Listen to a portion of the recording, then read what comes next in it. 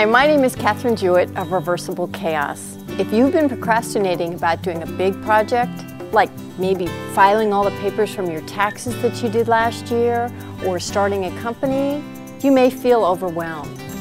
I'd suggest that you break the cycle by breaking down the big steps into small tasks. So take your project, divide it into steps, each one that you can say, I can do that. Then make sure you put each one of them on a calendar date in your planner. Break it down into small steps, and step by step you'll achieve your bigger goal.